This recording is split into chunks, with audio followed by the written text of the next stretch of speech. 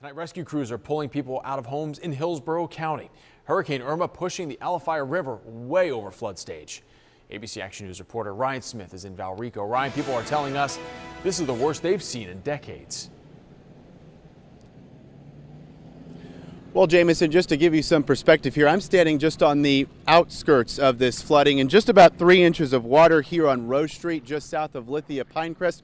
We don't want to go any farther back because the power is out here and it is pitch black, but take a look at where I'm pointing my light here at this dead end sign. Its pole is partially submerged here, and I'm told just beyond this marker, it is waist deep water. Have you ever seen the water come up this quickly? I've been here 40 years. And it has never gotten this bad. Never. Renee Sanderson noticed floodwater creeping into her backyard around 5 this morning. Get out of Dodge. Put all my pictures up as high as I can and hope for the best. In only a few hours' time, her home was a complete washout inside. I know I've lost everything. You know?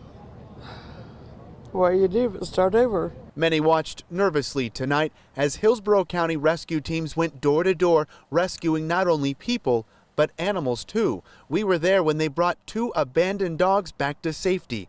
And later, a group of volunteers rescued a horse trapped in the rising water. My house is an inch from going in. A lot of other people have lost a lot of their things, you know. I mean, there's people's houses down there that's completely covered in water. The Alafia River is more than 10 feet above flood stage. County officials blame rainfall from Hurricane Irma. Just prep it so it's ready to be a base for the next truck that it comes back. When disaster strikes, the community steps in. I cannot even believe how much stuff we got in such a short period of time. Donations poured in as fast as the water rose. Clothing, food, and water, enough to fill this truck several times over. People without power in Fishhawk were giving their water because they knew that they were in a bad situation. And many of the people who live here tonight, well, they decided to evacuate for their own safety, but we do want to give credit to a group of volunteers who are waiting out here all night long. They're keeping watch over the neighborhood and these floodwaters to make sure looters stay away.